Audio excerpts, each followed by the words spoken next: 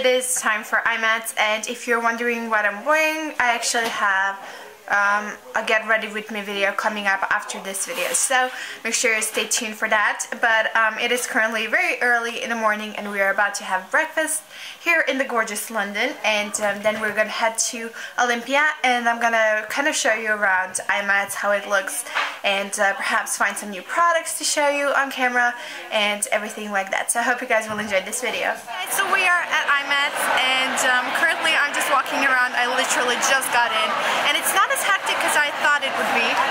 As you can see, there are a lot of stands and everything, and I'm so excited to get to see a lot of different things happening and perhaps go on a few classes and everything, because the event should be really fun.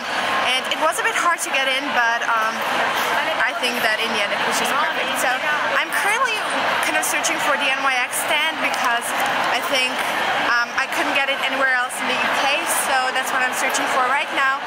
And yeah, I'm just really excited to be here. I was kind of skeptical because I heard some bad things about it happening here, but so far everything seems to be really good.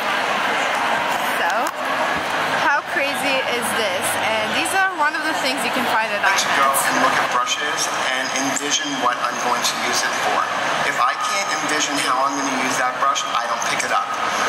Mind you, this is a new thing with me over the past 5 or 6 years. Before that, it was a shit show. Kevin is the best makeup artist in the world. Why are you laughing? Sometimes that works. So I'm just going to give this a quick little extra buff to make sure that everything is where it belongs. Okay, let me see, open up.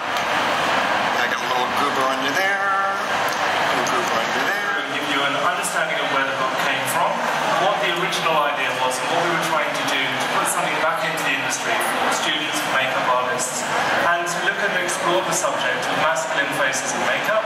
Hey guys, so still at IMATS. I had to move to the upstairs of Olympia because it is getting so freaking hectic down there, and people are pushing and shoving and everything. But I just was at the Kevin Bennett